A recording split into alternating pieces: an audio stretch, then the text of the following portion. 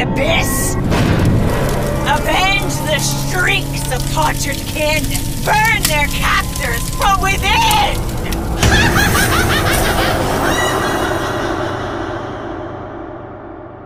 Hey guys, this is Holiday Bros, and I am back with a haunted review that's been long anticipated. And today the haunted review is on, well, you can clearly see the Black Widow Flaming Witch from Spirit Halloween 2015 and hopefully 2016. But the reason I don't think she's coming back for 2016 is because props that are $199 never come back in stores. So I'm hoping they come back, but you never know. Anyways, let's get on with the review of this witch. So before I get started, I just gotta say, she's a tremendous prop. Her detail is amazing all over her face. Her flame light's awesome. Her chest right here, like on her neck and all that, you can see all the wrinkles and stuff. I don't know if any of you ever wanted to see this, but that's how that's how her chest lights up. This little LED in there. My friends, Colton Sanders and Cam White should know that because they actually have the prop. But, so yeah, here she is, and let's go on with the review. So the first thing I'm going to review her on is pricing. Now pricing, I think she'd be okay for $199. I mean, in Canada it's $299 with tax. Like I'm almost paying $300 for it. We got her for $150 on Kijiji, which is good. So yeah, I'll give her a 4 for pricing. I mean, she does have a $50 flame light, and she does have her face does light up, her chest lights up, but and her head moves up and down. But I think at least $150. That should be the price. So I'll give her a 4 for pricing.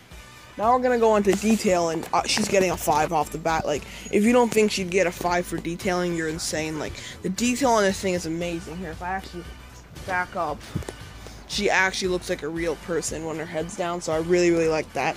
So I'm definitely giving her a 5 for pricing, no doubt. No, not for pricing. Sorry, for detail.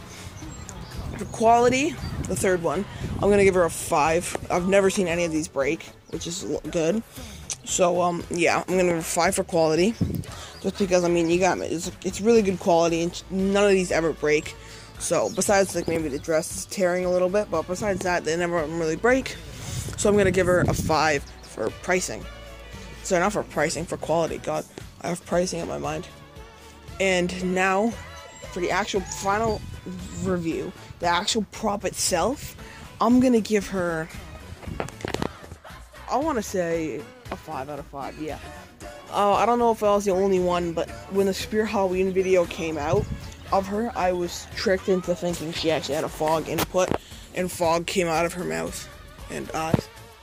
I thought that. I don't know why I did. I was wrong. But comment down below if anyone else actually thought that she did fog the first time I ever saw her. And at Spirit, they had 2 fog tanks behind her, but really those were for Incinerator and Cerberus. I just thought that one of them was for her. I don't know why.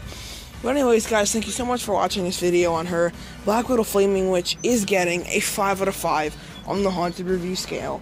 Now, if there's any other props that you want me to review, please leave down in the comments below. I am going to make some more haunted reviews today. Today is the day I'm going to start uploading some that I've been meaning to for quite a while, but I haven't, like the Chucky haunted review that's coming out later today, Coat Rack Monster haunted review, and possibly a Lurching Reaper haunted review. So hope you guys enjoyed this video. Please comment, rate, and subscribe, and until next time, guys, this is Holiday Bros.